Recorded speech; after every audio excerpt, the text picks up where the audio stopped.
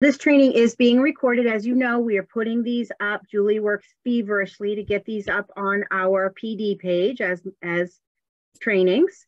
So you know that. As we work through this, please feel free to interrupt us, ask questions as they come up. If we're moving too quickly, please feel free to let us know that. This is your training. We want it to be useful for you. So please feel free to let us know what you need as we move throughout.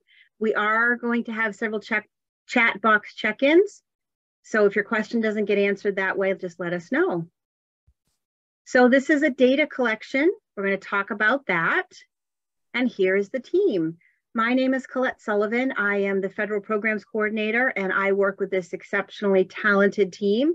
We are responsible primarily for the supervision and monitoring across the state, but we also do, as you know, a lot of professional development, a lot of TA, and we're happy to be here with you guys today. I would like to ask the rest of my team to just come on real quickly and introduce themselves. Leora, could you do that, please? Hi, I'm Leora Byris. I'm a former special education teacher at an SPPS, and I joined the Department of Education almost 5 years ago.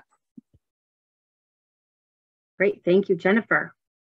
Hello, I am Jennifer Gleason. I too was a special education teacher, functional life skills, before I joined the department 2 years ago.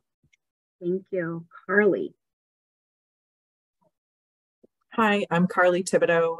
I am the newest member of the team. I joined last July, so I'm just coming up on 1 year. And before that, I was an educator for 21 years. And Julie. I'm Julie Pelletier. I'm the admin support for this fabulous team. I've been here about 6.5 years. And prior to that, I was admin support in a K-5 elementary school for 16 years. Thank you, guys. I have to apologize to all of you. We have been on the road furiously for the past couple of weeks. I am a little, we call it spicy. I'm a little spicy today. And we also had it brought to our attention that these pictures, the snake pictures, make people uneasy. So if you're one of those people, let me apologize. We're gonna work on getting some new team photos up. Well, I don't think it was uneasy. I believe it was nauseous. Yes, the snake pictures, for those people who don't like snakes, our apologies. So here is our contact information. If you have questions, comments, if you are looking for feedback on IEPs or eligibility forms, if you're looking for some feedback, feel free to reach out to us for feedback. Our guidance around that feedback would be keep it very generic. Do not attach it. Do not make it child specific. We want to support you, but if we see specific IEPs, then we have to look at it through the lens of monitoring and supervision, and that's a very different presentation. So here's our contact information. We'd love to hear from you. This is our newsletter. We are in the process of putting this together. Leora has worked very hard on this. We are hoping to get this out quarterly. This is a QR code that you can use with your phone if you're interested in getting this newsletter. We are not going to send it out to people unless they request it. There's also a link, so either one you can access, whichever one is easiest for you. Procedural manual is here, and is Muser. And both of these documents have been dropped into the chat box, and they are both documents that we talk about a lot. Procedural manual is an especially helpful document. A lot of what we will talk about through all of our professional developments, if you go back to the procedural manual, it will go into quite a bit more detail around anything that we discuss. If you don't have this document, it would be really good for you to download it and just have it available. All right, data collection.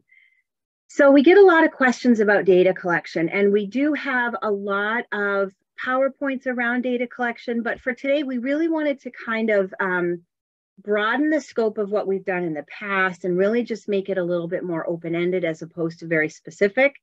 So data collection really is all about information and decision-making. Those are really the important things that you need to be able to do with data, right? It's important to be able to track academic behavior and use that information to determine whether or not your programming is working.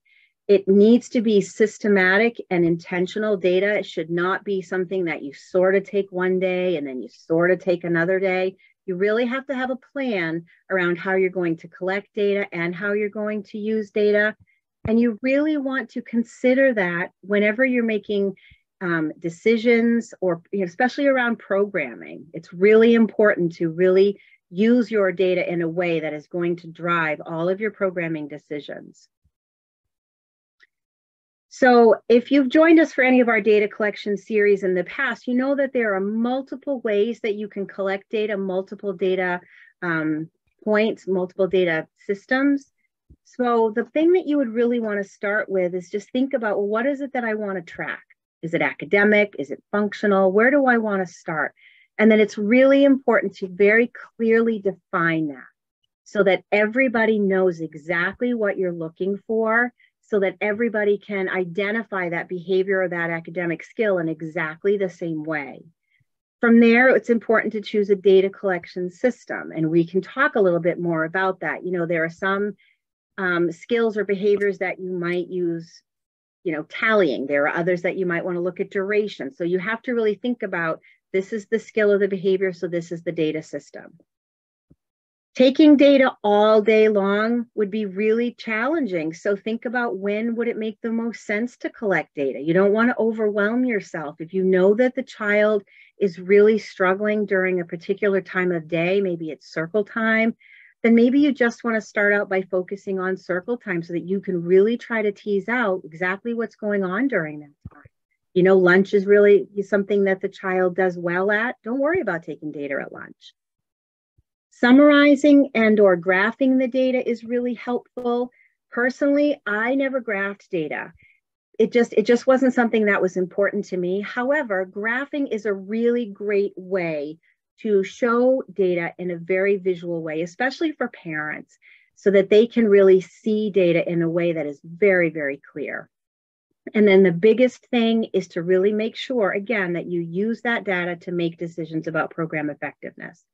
So for me, it's really about taking data, summarizing it, and analyzing it, and then using it to determine programming. So if I were to select the skill and describe it, it's really, really, again, that definition is so important. So you want to make sure that you define it in descriptive words so that anyone can clearly identify the target. And I know I used to create data sheets, at home when I was putting my curriculum together or whatever, doing my planning. And in my mind, I'm like, yeah, that makes perfect sense. I get it. And I would often go into class and put a data sheet down in front of somebody and they saw it completely different. We don't want that to happen. You want to make sure that they see, your ed techs, whoever is looking at that data sheet sees it exactly the way you do. Otherwise, you're not going to get what you want to get. If you're looking to reduce a behavior, it's really important to identify and teach that replacement behavior, because if you don't give the student a replacement behavior, they will replace it themselves, and they might replace it with something that is even less efficient. So instead of just telling a student hands down, what do you want them to do with their hands? Help them identify what they should do instead of telling them what not to do. So make sure that when you're defining it, that it's easily observed, it's countable, it has a clear beginning and ending, and you can identify very clearly when and where, under what conditions that behavior occurs. So again, really thinking about, when am I going to take data and why am I taking data during that time? So if you know, again, that the target behaviors are happening during a particular point of day, that's when you're going to want to try to get that information. So our example here, if I know as a teacher that it's important for me to collect data on math performance, maybe I'm going to do that during and after a session, because behaviors might be more important during that time to take a look at my behaviors. Okay, so just try to think about what you're looking at and when it makes sense to do that. Then you want to choose a system. There are lots and lots of different systems, but you really want to think about which one is going to gather the information that you're hoping to gather, and then implement it. So as a teacher, it's really important to determine your data schedule. And remember that consistent collection is going to tell the best story. that data analysis is so important. It doesn't matter if you take exceptionally strong data, if you put it in a notebook and you put the notebook on the shelf and you never do anything with it. Or worse, if you put it in the notebook and then you pull it out at progress monitoring and use it only then. Your data is something that would be best to be looked at all the time. I used to look at my data sheets. Best practice for me was every day. I didn't always get to them every day, not going to lie, but I mean, I looked at them several times a week and really tried to use them to figure out what I was doing next. Inter-observer reliability is good practice. And my ed techs in my classroom could tell you that that was something I talked a lot about wanting to do. We never really had a lot of chance to do that. But if you have the opportunity to have two observers sit and observe and record the same behavior of the same student at the same time for that reliability piece, that's really, really good training. That's really important. And if there's time to do that, there's so much learning that can be done in that. And then summarizing and graphing. Like I said, I didn't graph it. I kept percentages, but graphing it's so meaningful for parents. So for those of you who do graph data, hats off to you. I think it's really great. Because raw data, it doesn't mean anything. It just doesn't mean anything. If you go to an IEP meeting and you say the child exhibited this behavior 14 times, that doesn't mean anything in and of itself. You need to make sure that the data you're collecting really is transferable into a meaningful way and makes sense to the parents as well as the team. And you really want to make sure that it shows the information you're trying to relate to your team. This is one way that you can summarize and graph data.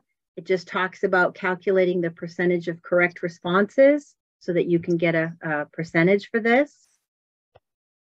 And this is just another example. And here's a third.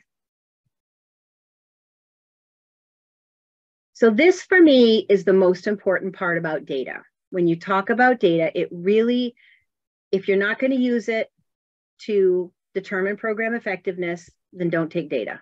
Ooh, that hurts me. Or as Jennifer would say, that makes me sweaty. If you're not going to use data to really determine whether or not your program is good, then why are you taking data at all? It doesn't matter. So really, data should be continuous. It should be ongoing. You really want to tear your data apart and look for trends. Is this child always exhibiting this behavior right before the bus comes? Is this child always exhibiting this behavior when this person walks in the room? What is going on and how can I help this child feel better in this moment? You want to really look for increases or decreases in performance. I used to look for trends of 3 or more. So that's up for you to determine. Data trends, again, program effectiveness. And if your programming isn't working, you want to figure out how you can change and make it better. I feel like I am going really, really fast. So let's just take a pause here and see if there are any thoughts or questions, or if anybody has anything they want to jump on and say, or if there's anything in chat, can you guys let me know?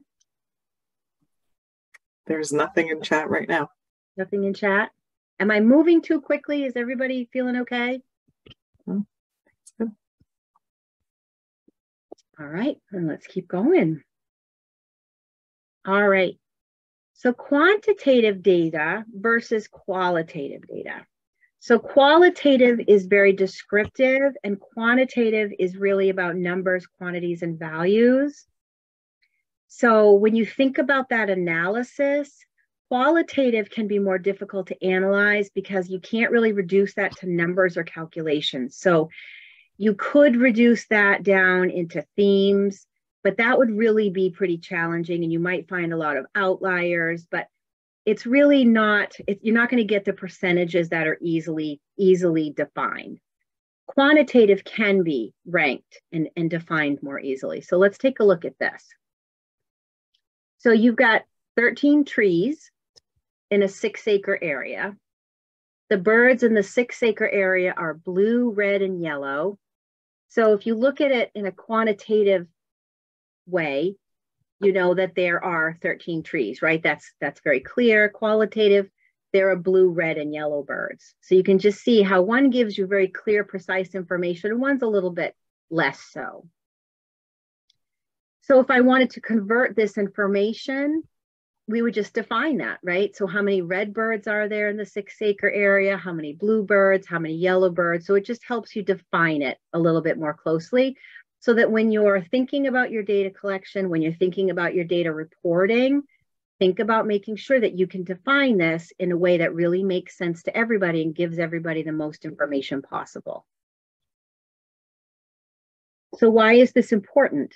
Well, again, so that it supports that movement through the IEP. We talk a lot in some of our other professional developments about that Andrew F., that Supreme Court case. So that is something that we really tie back to data a lot. If you have good data, if you're analyzing your data, you're going to know what your programming looks like and you're going to be able to move forward with it. So really thinking about those goals, they have to be data driven. So let's look at Sammy the cat, okay? So look at Sammy. In the chat box, tell us some qualitative data that you can identify about Sammy. Just take a peek at him, and if you would, in the chat box, just tell us qualitative data that you can identify about him based on this picture. There's no right or wrong answer, obviously.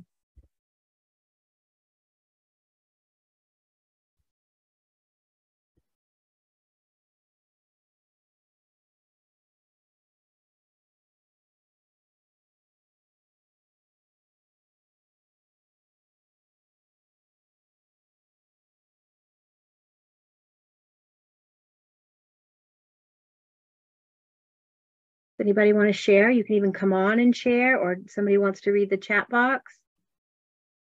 So far we've got that there's he has black and white fur.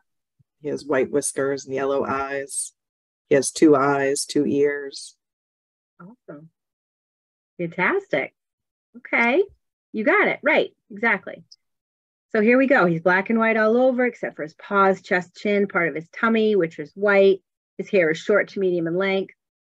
He spends most of his day asleep and tends to go out at night. I'm not really sure that that's accurate. I don't know that we can get that information from this picture, but he's sitting on a brown rug. So there's some information. So how about quantitative? Make up some quantitative data about Sammy, because obviously we don't.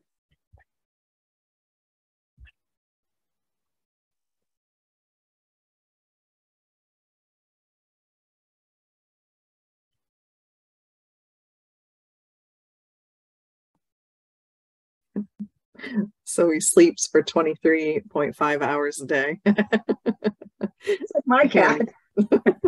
His head tilts to the right 4 times a day. Mine could, for one of my cats, could be they walk back and forth in front of the computer 48 times a minute. Yeah. Mm-hmm. Right. Awesome. Okay. So his tail is 30 centimeters. He weighs 5 kilograms. So you can see, more quantitative examples, and yours were far more interesting than these. So thank you for sharing those. Great. Okay. Anything in chat box? Any questions, or anybody want to come on with anything? You doing all right? There are no questions in chat. All right, great. All right. So without data, you're just another person with an opinion, right? So if you're like, I think the child falls apart during recess, or the child seems to have a hard time at lunch, whenever we talk to people about IEPs, we always say, get rid of seems to, or often, or appears to. Get rid of that. Replace that with your, Jennifer always says, trust your data. So get rid of those seems to, and make sure that you're replacing that with your data. So frequency or rate recording and event recording are 2 specific types of data systems. And frequency is defined as the number of responses per unit of time, right? An event encompasses a wide variety of procedures for detecting and recording the number of times a behavior of interest occurs.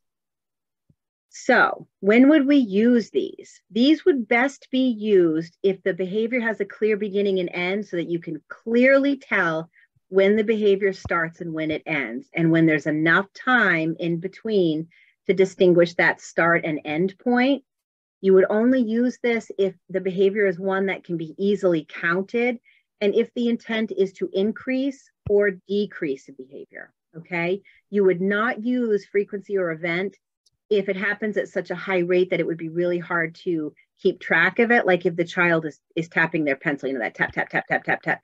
You would not want to have to sit there and count 1, 2, 3, 4. That just wouldn't make sense. Or if the behavior occurs for extended amount of time, like a tantrum. So why would I choose this? What are the advantages? So it gives you that quantitative measurement where you can think about what am I going to use to put in some of those replacement behaviors? What are the pieces I'm going to use to change? It gives you a quick record, just tallies, okay? It's useful for those quantitative measures. The disadvantages is it's that raw data. And remember I said that raw data by itself is not terribly useful. Like if you want to talk about how many times the child walks away from their desk, to walk into an IEP meeting and say the child walks away from their desk 32 times, that in and of itself is not useful. So just keep that in mind. It only measures one kind of data and makes it highly selective and can be restrictive. And it can allow the recorder's bias to enter the recording. So again, walking away from the desk. Well, if the child stands up and they lean away from their desk, is that walking away? You know, those types of things. You want to really think about that. So what might be some examples? Task initiation, right? That's pretty easy to demonstrate. That's pretty easy to see when it starts. We know where we are with that. Correct and or incorrect academic responses. You see that all the time, like with those mad minute sheets, those types of things.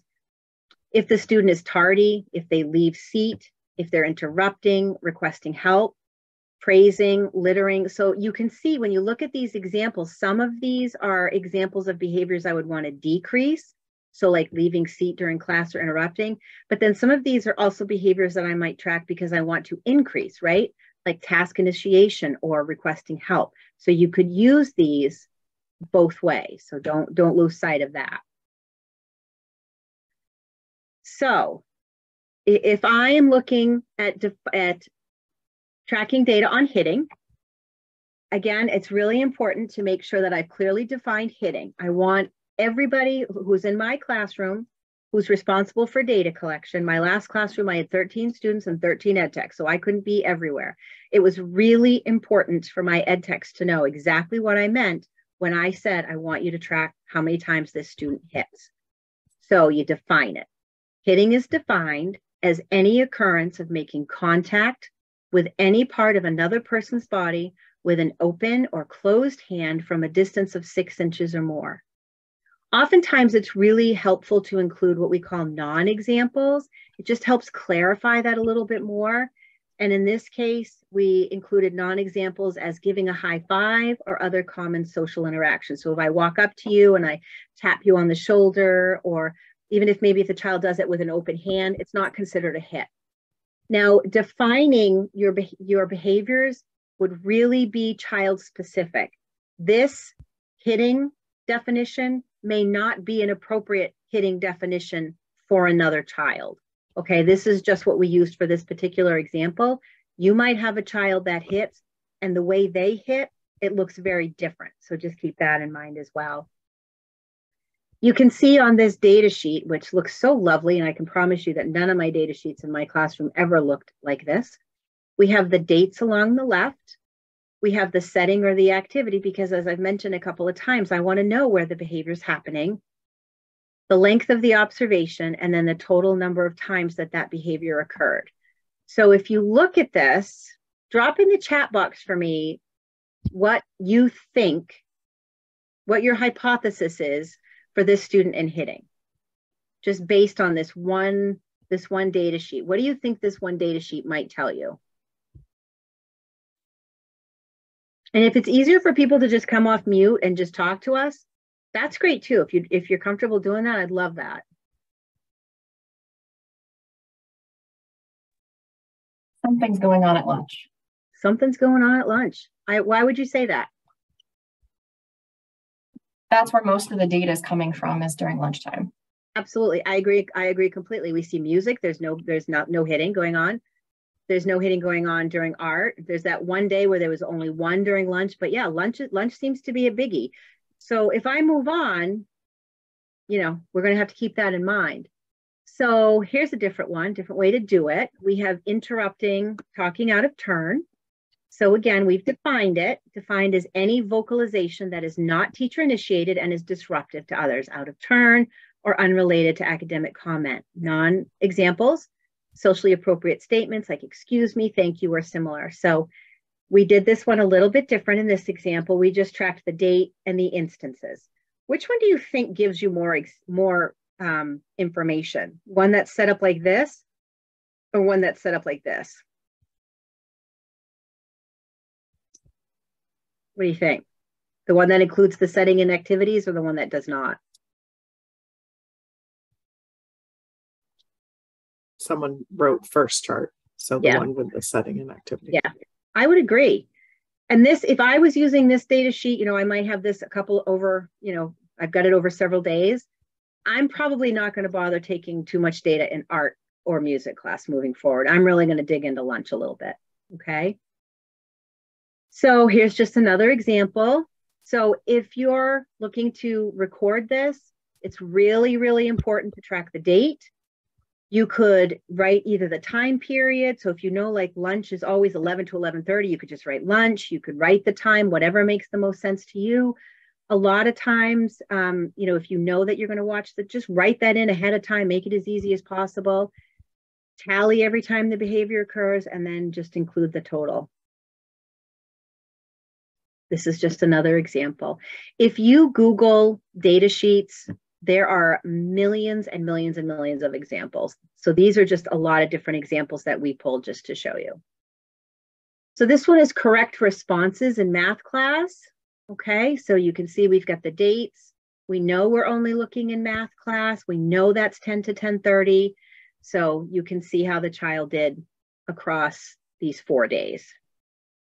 So again, this information, these several data sheets that we just shared, in and of themselves mean nothing, right? You have to really think about what's next. And these are all just blank examples, okay? And again, if you Google data sheets, if you Google frequency data sheets or, event, you'll get millions of them. These are just some helpful tips if, because people, I can't carry around a data sheet. My hands are full, or, I was famous for putting it down and having no idea where I put it. That was me. These are things that you could try. A clicker. We used to use a clicker. Small objects in your pocket. So something. It could be coins. It could be elastics. It could be whatever. So you start out with 10 in your left pocket, and when the child does the thing that you're tracking, you move it to the other side. Just something simple like that. Beads on a pipe cleaner. Technology, there are millions of apps out there. So, and lots of kids have iPads. We all, we have iPhones. Most of us have phones that are compatible with some of these apps. You could certainly do something like that. Elastics on your fingers, move it from finger to finger to track that. So those are just some examples. Does anybody have other examples that they use that they find to be helpful that aren't included here? Anything they want to come on and share?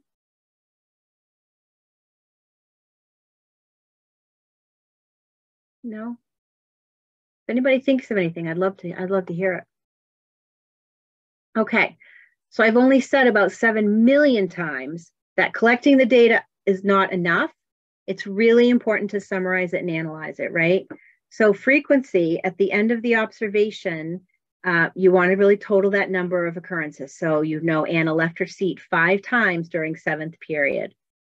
For rate, you're going to count the number of times the behavior occurred during the time that child was observed when you were looking for that behavior. And then you're going to divide that by the length of time. So Anna kicked a peer 30 times in a 10-minute observation. The rate would be 3 kicks per minute. Okay, you can see the math there. When you're trying to figure out how you're going to summarize data, keep it as simple as possible. Do things in groups of 10 if you can. Just try to think about creating a data sheet where you might have the the prompts, if you will, already prepared on the data sheet, so people just have to circle or cross off or something. Try to make it as easy as possible so that you're not having to do too much work in the moment. And remember that a frequency should only be used when the length of the observation time is consistent from day to day. So if you're trying to measure a time, if you're trying to measure a behavior and you're measuring it at 10 minutes here and then 20 minutes here, you're going to get apples to oranges. And then the rate measure should be used if the length can vary. So just trying to think about when each one of those might make the most sense. Questions in chat? There's nothing in chat. Okay. All right, duration. So duration, I think, is easier. And Jennifer and I worked together, and man, we had a student that we measured duration on for so many different things, and we used to have, you know, clickers going all over the place. But duration is the total extent of time in which a behavior occurs. And you can look at that in two ways: total duration per session, or total duration per occurrence. So total duration per session is the measure of the cumulative amount of time in which a person engages in that behavior. So you're going to look at that in a whole way, versus the measure of the duration of time that each instance occurs. So let's look at this in a little bit more hands-on way. So make sure that you have some kind of a timing instrument available. It could be something as simple as a stopwatch, or again, we all have access to phones. If you're a teacher and you allow your staff to use, you know, the timers on their phones, great. Make sure that that is consistent and document date, time the behavior began, when it stopped, and then you're going to calculate that length of time. So some good examples that you might want to consider using duration recording for would be crying, attention to task, reading a book, writing in class, out of seat behavior, time on task, which is the same as attention to task. I guess we just really wanted to hit that one. Screaming, yelling, or rocking. So these are things that you would not want to measure, again, with a tally, because if the child cries, you know, 3 times and you tally 3 cries, but each time they cry, it lasts 2 hours, you're not getting a real clear sense, right? So you really want to look at duration for that type of an example. So you would use this when you want to measure how long a behavior lasts. And when that behavior has a very clear beginning and ending, and again, some clear, consistent timing instrument. And this is what you would use if the behavior doesn't happen often, but when it does happen, it tends to last for a longer period of time. And again, like with the other behaviors, those behaviors that we want to either decrease or increase, that would be the same here. So we might be measuring behaviors that are too long, like crying, or too short, like attention to task. So you would be using it on both ends. And then, as we did with the others, we have some examples of potential data sheets. So that was the first one, was a blank one. And then this here, there's a clear definition of what working individually means. So sitting at a desk with an assignment, looking at the assignment, not talking to peers. Once the student looks up, not looking at the assignment anymore, the behavior has stopped. If the student begins talking to peers while looking at assignment, behavior has stopped. So they've clearly defined this as in such a way so that you can clearly start and stop that timer to look at how long that child is attending to task. This is an example of one, like I said, if you can create a data sheet where you have as much information already sort of pre-populated as possible, this is a good example of that, because you already have a blank for the date, you have a blank for the start and the end time. So it just gives you a really quick, you can just boop, really quickly fill that information in. The description of the target behavior is up at the top. So measure of the duration of time. Each instance occurs. So each time a student leaves their seat, the teacher starts a stopwatch. When the student returns, the teacher stops the stopwatch, and then that time is recorded. So that is, they're looking at that duration for the student out of seat. And you could repeat that throughout. So here's what this might look like. So we have the behavior defined, leaving seat. any instance in which child is at least 1 foot away from his desk or seat anytime after the lesson has started. So this includes times when he has asked, but was not given permission to leave. So if the child, asks to go to the bathroom or asks to, leave the room and you say, yes, that's fine, then obviously that doesn't count in the data. But if he asks to leave the room and you say no, and he leaves the room, that counts, right? So you can see we've got the dates along the left, the observation period, so the classes as well as the times, and then the amount of time that the child is away from their seat for each one of those activities. And it looks again like maybe math is a challenge, okay? So total duration per session is a little bit different. Again, that measures the cumulative amount of time that a person engages in the behavior. So in this example, the teacher is concerned that a kindergarten student spends too much time playing alone. So during free play, the teacher starts their stopwatch whenever the child engages in solitary play. When they engage with the peers, the teacher stops the timer but does not reset it. So they're going to run this for the total duration, okay? And they're going to manage it that way so that they will have total duration at the end of that activity. And you can see how that might look for this student. Any instance in which the child engages in solitary play, non-engaging with peers, can include parallel play. Okay? And then just some more examples. And these are pre-populated. When you're thinking about data collection, no matter what the data collection system is, it's really, really, really important to remember intensity, which is the force in which a behavior occurs, because the intensity of a behavior can really impact the duration. And you want to make sure that you adjust that accordingly. So pay very close attention to extreme or intense behaviors. That's okay, thank you. Okay, so really think about that intensity. So for example, if a child is engaged in tantrum behavior and you say, oh, well, they only tantrumed for 5 minutes, that's not a big deal.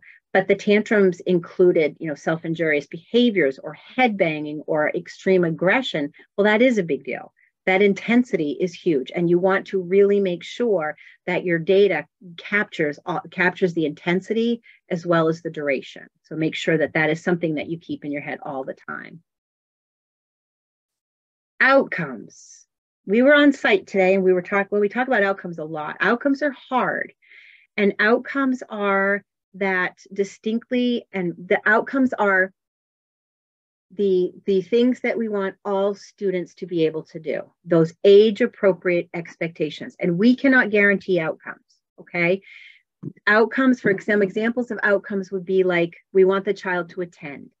We want the child to finish their work. We want the child to not be aggressive, those types of things. Those are things that we want for all of our students. And we don't want to write goals around outcomes. We want to write goals around our distinctly measurable and persistent skill gaps that are interfering with the child's ability to reach those outcomes. Now, if you've joined us for any PD, we've talked a lot about outcomes. But again, you really need to use your data collection to help you think about what those skill deficits might be to avoid those outcome-based goals. On an IEP, data is necessary. It is an IDEA mandate to be in the present level. So we have an academic goal here. By June 10th, 2020, given a variety of inset puzzles and specially designed instruction, child will demonstrate mastery of 5 inset puzzles with 100% mastery across 3 consecutive presentations as measured by data collection, teacher observations, work samples, or similar blah, blah, blah, right? So you can see that our present level really aligns to this goal, right? We've got our clear present level where the student is currently able to do 2 inset puzzles. We want them to be able to do 5 inset puzzles so that that data is where you've collected that data. That data is really important, and that's that academic data, which is a little bit different than some of the behavior pieces we've talked about, but it's just as important. This is an example of a data sheet that I used to keep. It's just one that I use. I'm not recommending that you do or do not use it. It's just what I use. So this is an example of a child who was using an inset number. puzzle. And you can see that the student mastered it on 5/8, as evidenced by the 3 100s across the top. So there were 3 consecutive sessions. So it was mastered on 5/8. And here's a different one. So I knew that they had mastered a couple of different puzzles. So this was just the way that I chose to keep data. But however you choose to keep data, just make sure that you have the data sheets and you have the data to support whatever your progress monitoring tells you. So functional is the same thing. You would need to have that present level data in your functional goal as well. So we have this example.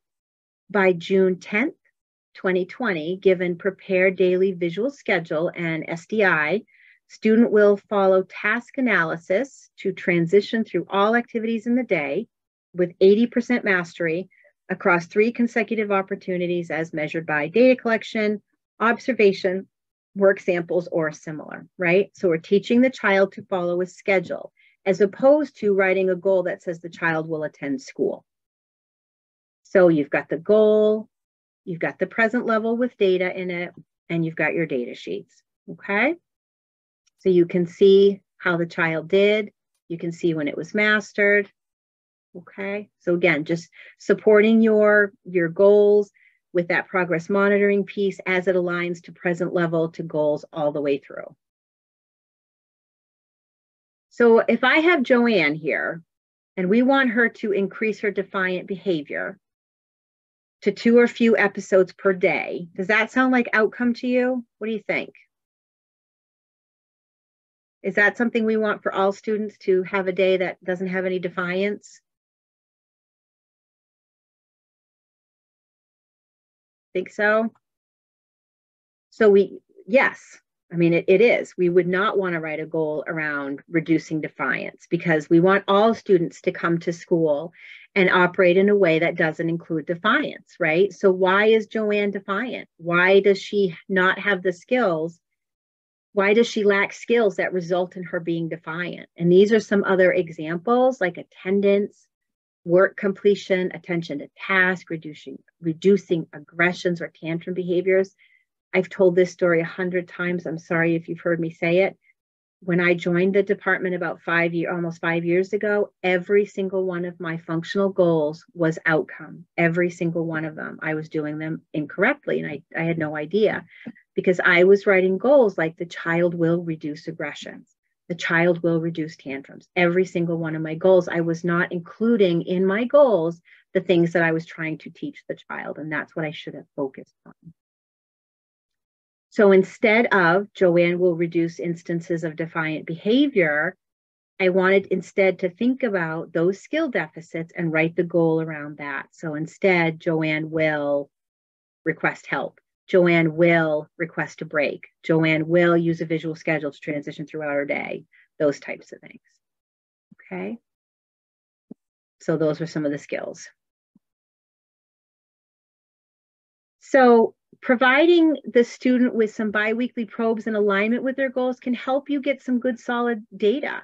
You do not have to track data every day. I know that data can be really overwhelming. I am a self-professed data nerd. I love it. I love everything about it. I love the creation of data sheets. I love taking data. I love tracking it. I love analyzing it. I love all of it. And I know that I'm kind of loopy that way. But for those of you who aren't, and that's fine, you don't have to take it every day, but you should take it in such a way that you get the information that you need and can really use that information to support what you're telling the IEP team, okay? You want to make sure that everything is consistent when you're administering those probes to make sure that the data is accurate and it's true. And if you want, have the student graph their own data. Not only does that give them some insight into their goals and their IEP and help them do maybe some buy-in into what they're working on, it's kind of fun. They love it. It's motivating. Have kids do that. Keep those data sheets consistent with each type of reading and or math probe. You would not want to change your data sheet from, data sheet A to data sheet B midway through. You might change how it's being recorded and analyzed. Stay true to the schedule and graph data to make it more parent and IEP team friendly. So remember, it's information, experience and knowledge, which helps make decision, and it drives programming. And again, if you're not using it to drive programming, you're really wasting your time. So although not everyone collects data, everyone should be looking at it and considering it when developing programming. The district I was in before I joined the department, we used to have team meetings every Wednesday. And I mean, I would bring my data. And although there was data that we would talk about that was not necessarily related service provider data, we still would all talk about it. Like, whoa, what did you see around this? And that would help the discussion, and it would give, related service providers a lot of information about different things that they might want to consider. So even though it was my data and it was specific to some of the information, some of the things that I was doing, it really helps drive their programming as well. So data-driven decisions and strategies. Keep it data-driven. Talked about this. Program effectiveness. What does the data tell you? What needs to change and how are you going to do that? And this is that Andrew F. case that I touched on briefly. We've talked a lot about it. This is a YouTube link that you can, I don't even remember now. I think it's like 4 or 5 minutes long, and it's just a little blurb that will go into a little bit more detail. And this is a document from the US DOE. It is 6 or 7 pages long, and it's a Q&A document, and it is very good. I like it a lot because it really asks and answers a lot of questions about the Andrew F. case. And it's really helpful because it'll give you a nice sense of why this case is so important, why the Supreme Court really considered this case, how it really changed how we were thinking about FAPE for our students, and really just that data piece and why it's so important. When I was teaching, I worked with students with autism, and many of my students did not make the progress that I had hoped from year to year that they might make, but I never pulled over goals from year to year, because that's exactly what this Andrew F. case was. They were pulling goals over from year to year to year and not using and not looking at their data to say, hey, this guy isn't making the progress he should make. So for me, when I saw that my students weren't making the progress I had hoped necessarily, I was really stopping to look and think about, how am I tracking this? What's the level of independence? What, do I need to back up? So just this Q&A document really is, it's a good one. As the Department of Education, we are free to share links and websites, but they're just for information and reference. They are not in any way endorsed by us. None of the data sheets are endorsed by us. We're not saying that one is better than the other. They're just there for you to look at and discard the ones that you don't like, and use the ones that you do, okay? All right, this is a feedback document. We are very interested in your feedback. So this is a QR code. You can go on right now and you can grab that with your phone, and it will take you to a link, which will ask you just a couple of questions. It only takes a few minutes to fill that out. And there's a link there as well. So they'll both take you to the same place. And we are very interested in your feedback. We are coming to the end. I think this is is this our last office hours? I think. Yes, it is. Yes, it is. Oh boy, this is our last one. We are starting to put together office hours for next year.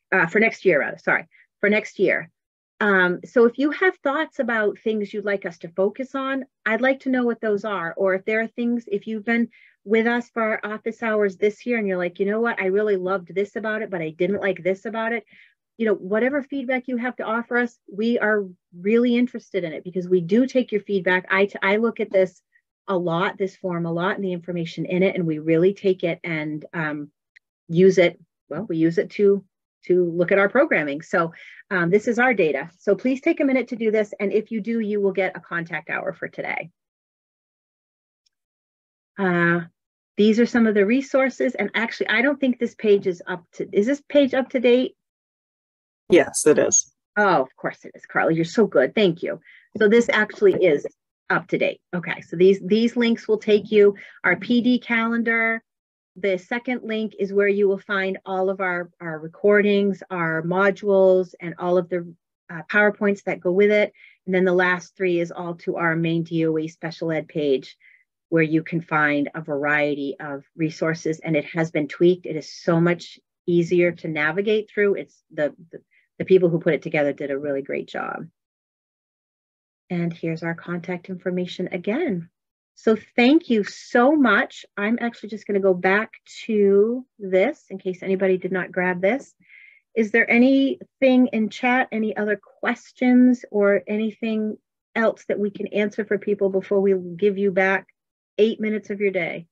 Colette, I did just put the link. We do have the Q&A on Friday, but this is our last full office hours, and I did just put the registration link for that in the chat box. Okay, thank you, Julie. Okay, well, great.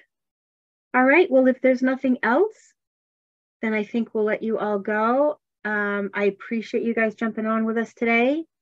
And if we do not manage to connect with you, I hope you all have a great summer. Summer's coming up, can you believe it? So thank you all.